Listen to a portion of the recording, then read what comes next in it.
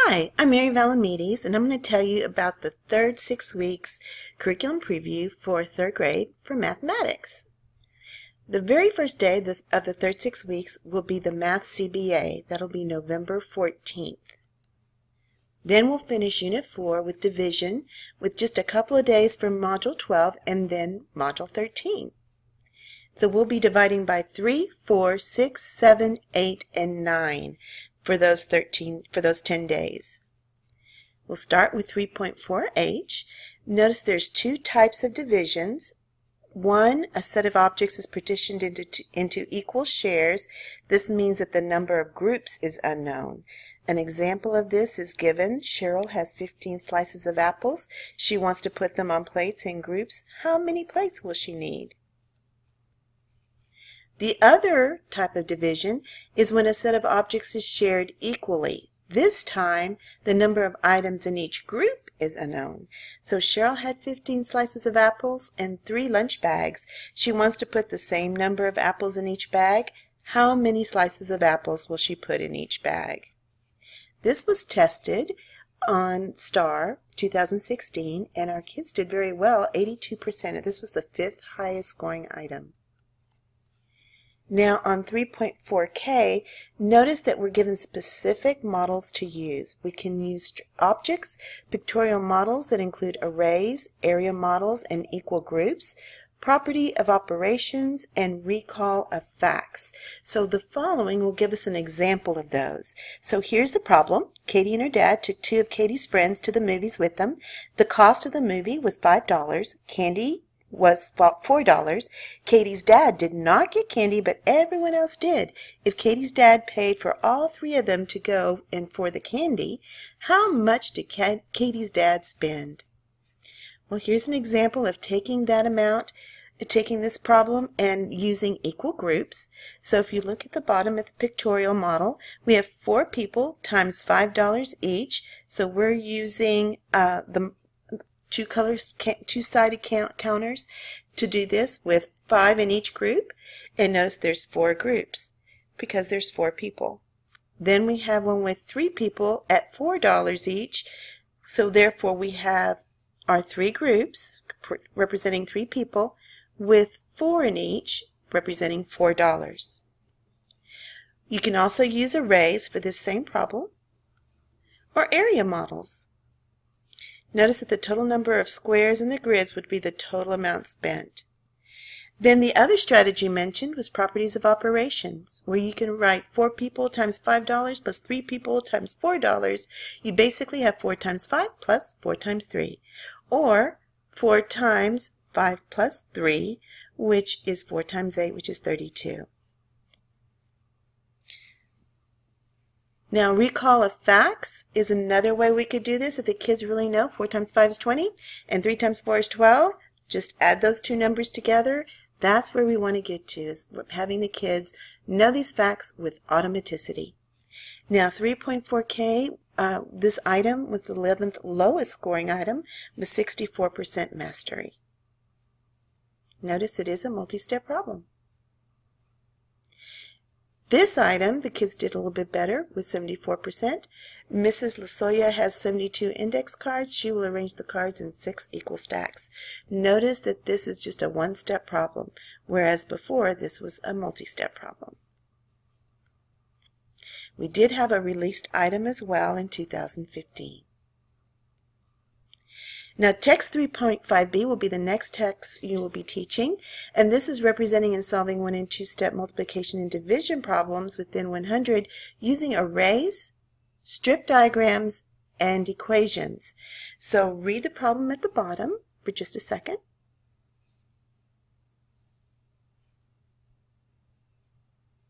Okay, this problem can be shown with arrays. Notice we have 5 columns with 10 in each. We have 5 columns with 10 in each. We could use strip diagrams. Again, 10 sections, 5 in each. Or writing equations. We have number of pages times 5 equals 50. Now 3.5b was tested on STAR. We had 43% mastery. Notice it's the second lowest scoring item. The correct answer was F. So the kids need a lot of practice with strip diagrams. Also, number 24 was our sixth lowest, where they had to choose the equation. So the kids really need to be exposed to all three types. The next text we'll be teaching is 3.4J, where the kids are going to determine a quotient using the relationship between multiplication and division. So they have to think of 4 times 5 is 20, and 20 divided by 5 is 4. One way to help with this activity is that these cards are available in Texas Go Math Resources, where the kids have the triangular fact cards. They put their thumb over one of the numbers, and then they make the multiplication and division fact from it.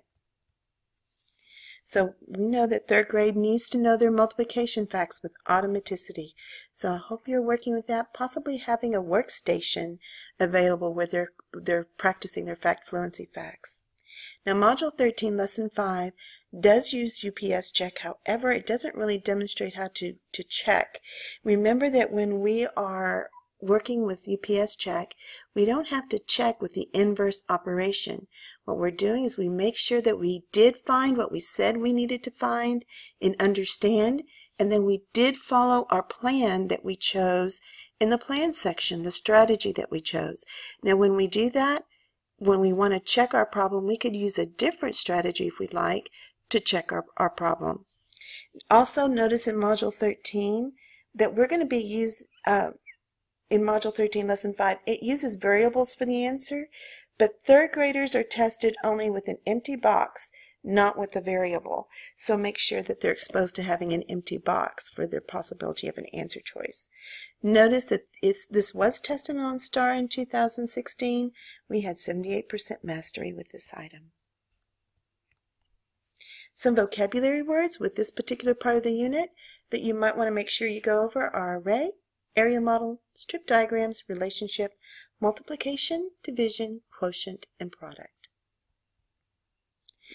Unit 5 will cover fractions, and this will cover 16 days. We'll have 7 days before the holidays to do Module 2, and then 9 days after the holidays to do Module 3.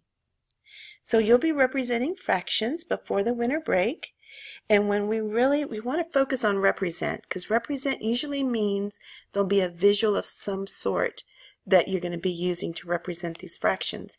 And notice we're told it could be pictorial models, strip diagrams, and number lines. So here's an example of using area models, linear models such as strip diagrams and number lines, and strip diagrams, set models. This was tested on STAR. Notice it was our 4th highest scoring item. Notice this used an object on number 1 in STAR. Text 3.3b says to determine the corresponding fraction greater than 0 and less than or equal to 1 with denominators of 2, 3, 4, 6, and 8 given a specified point on a number line. This is a good time to bring out the open-ended number lines that you received from EAI last year with all of our manipulatives. Notice when we look at number lines, we're counting the spaces, not the hash marks. So here's an example of how when you set up your number line, it has hooks that you can go ahead and attach the 1/2 to the 2/4 to the 4/8 so the kids can see that those are all equivalent fractions. This was not assessed on STAR in 2016, so we really don't know what an item like that will look like. But luckily, they're going to release the STAR test in 2017, so we may see an example of it. Text 3.3c wants us to explain the unit fraction 1/b. Unit fractions are where the numerator is 1, and the b, the denominator, represents the equal parts that make the whole. So we'll look at unit fractions now. Notice with this particular diagram at the bottom, we have 1/4, and what we need to realize is that 1/4 could be just the part, the gray part, that's not shaded in this particular case, because 1/4 stands for 1 out of 4. This too was not assessed on STAR 2016. Then 3.3d, we have compose and decompose a fraction a over b with a numerator greater than 0 and less than or equal to b as a sum of parts 1 over b.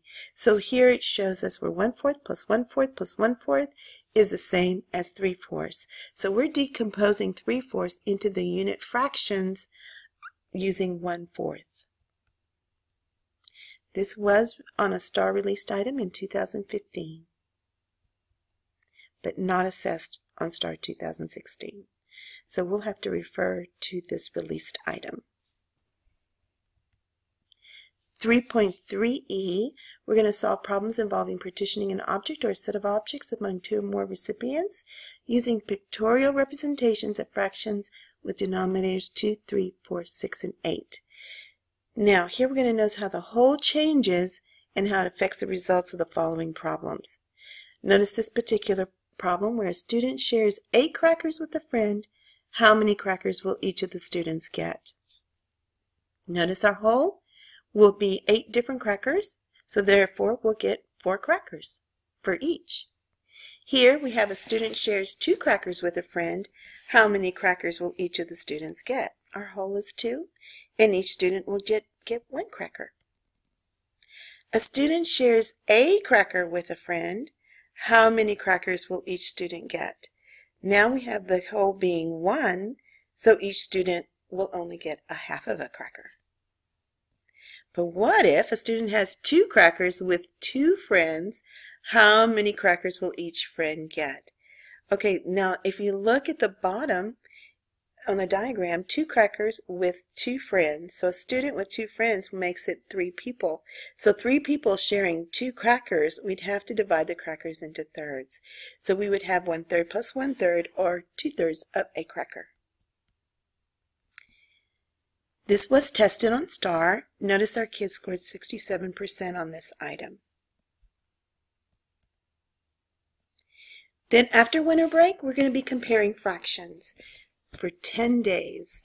So if we look at 3.3h, we're going to be comparing fractions. When we compare fractions, remember the numerator will stay the same or the denominator will stay the same. So looking at these 2 diagrams, you have to justify the conclusion using symbols, words, objects, or pictorial models. So the kids could explain why they think that 3/4 is more than 3/8, or they would use the symbols where it would be 3/4 is greater than 3/8, or they would look at the pictorial models and objects to show that 3/4 is greater than 3/8. Here we're using strip diagrams. Notice here we want to make sure the kids know that if it's 1/4 and 1/2, kids get the misconception that 4 means more than 2, which is true normally, but we're saying 1/4 is not more than 1/2. Here the 4 is showing you how many equal parts there are, and there's 4 versus just 2. So therefore the 2 would be the bigger portion than just 1/4. So 1/2 is more than 1/4. Now here we're having, notice the bottom item, we have the same denominator this time.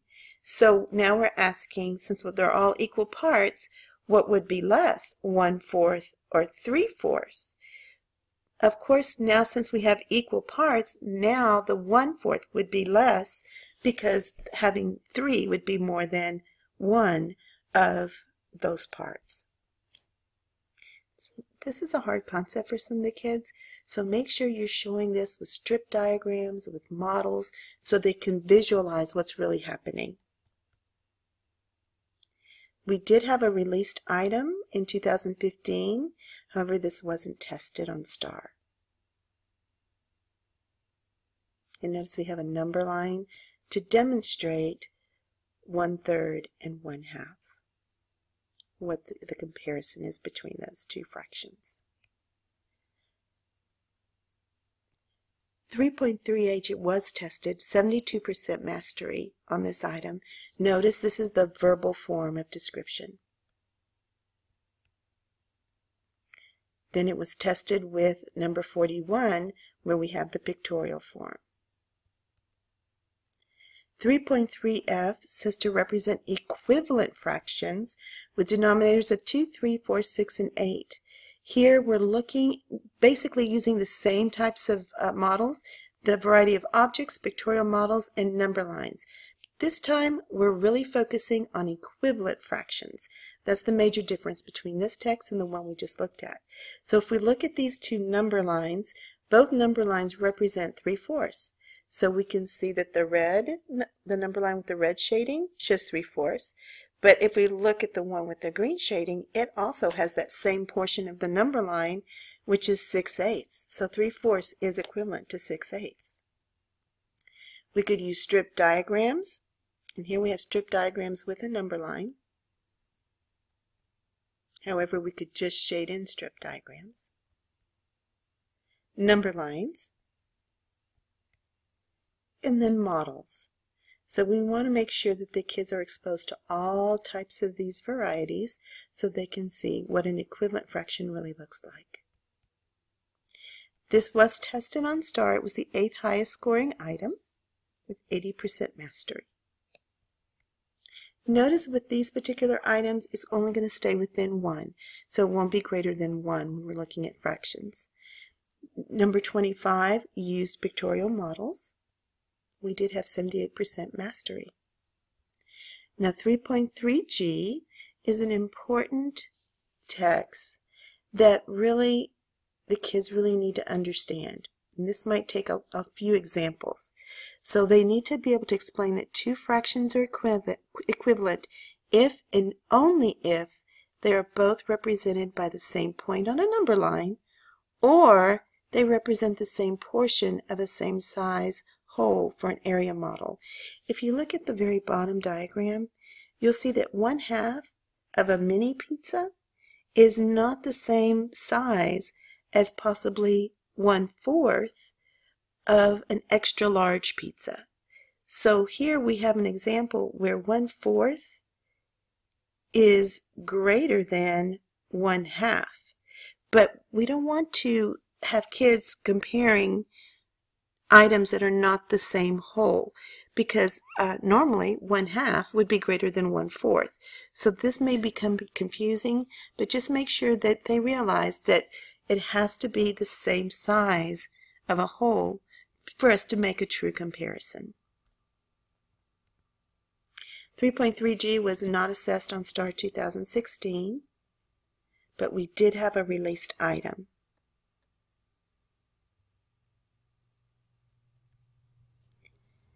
(3.3b) says to determine the corresponding fraction greater than 0 and less than or equal to 1 with denominators of 2, 3, 4, 6, and 8, given a specified point on a number line. Here the kids will locate points on the number line that represent fractions less than 1. Notice here that we don't start with the 0 being colored in red. We start with the A. So we're looking at which letter represents 3/6 on the number line. Well, if we know that 3/6 is equivalent to 1/2, we can find 1/2 of this number line. Or we can count the spaces in between the letters and see that there are 3 for the numerator, which would land on C. 3.3b was not assessed on STAR. Now, I want to make sure that everyone has the posters and strategy posters that were given. If you have not received the UPS poster or the strategy poster, please let me know. Email Mary Valamides so that I can make sure you get those posters. Also, please go back and check in Eduphoria. I've added some things for UPS check. Notice that this is something that you can actually give the kids to put in their journals or put it on their desk so that they can ask themselves these questions as they struggle with certain problems. Also, I've updated the sheet that says what teachers and students say and do with UPS check so that you can use this to kind of guide you as you ask kids the questions for UPS check. Now, these resources are all available in Forethought. If you go in Forethought, go to Yearly Content Documents, District Instructional Resources, and then click UPS Check. When you do, then you'll see the gear at the bottom that says UPS PPS poster and problem solving strategies. And then when you click that gear, you'll see these attachments that will open up as well. The new vocabulary that we have for this unit, there's a lot of them. Notice the purple words are the ones that are review, and the rest of the words are the words that you'll be teaching the kids. There are some vocabulary word wall activities that I've provided for you. There's 3. There's one on baseball, which since we're basically having the World Series going on right now, that might be a fun thing to play. And then charades. And hot seat, which would be a fun little activity to do with vocabulary words. Thank you for listening to this presentation. The PowerPoint will be available. Call me if you have any questions. I'll be happy to help. Bye.